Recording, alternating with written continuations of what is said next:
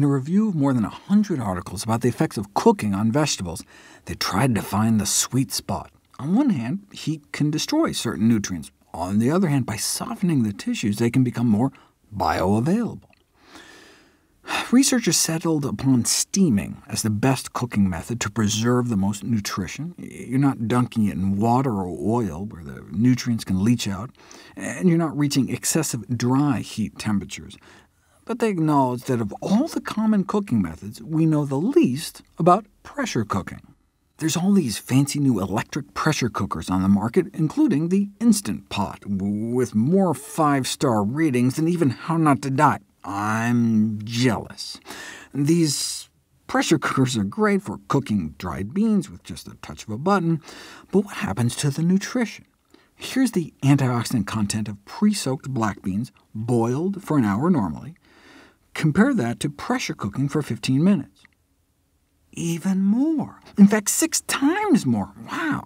Here I was pressure cooking just because I like the texture better. I mean, the canned ones can be a bit mushy, and I was spending lots of money on cases of canned beans, whereas dried beans are just so dirt cheap. So wait, cheaper, tastier, and healthier?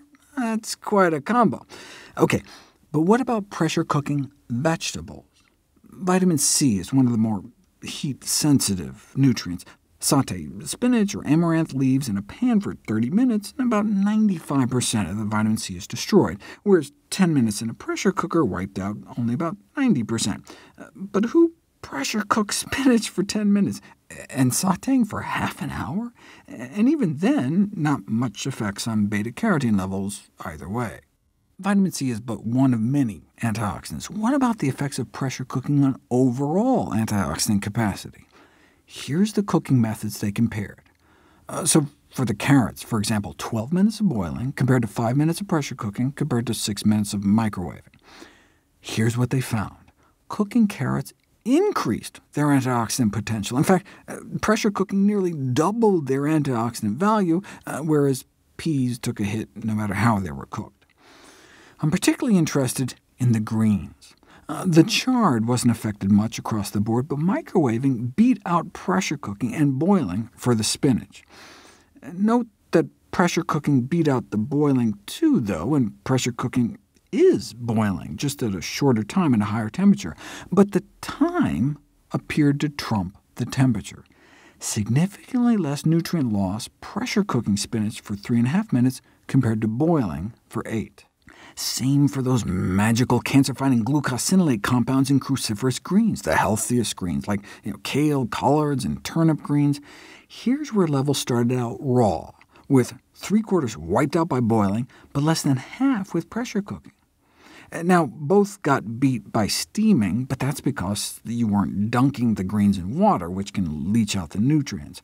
But even though the pressure-cooked greens were immersed just as much as the boiled greens, only half the nutrient losses, presumably because it was only half the time, 7 minutes pressure-cooked compared to 15 minutes boiled. OK, so here's my idea. This was after 10 minutes of steaming. What if you cut down that time by pressure steaming? Like put a layer of water down at the bottom of an electric pressure cooker, drop in a metal steaming basket on top, and then put the greens in and steam under pressure. That's how I cook the greens I eat every day.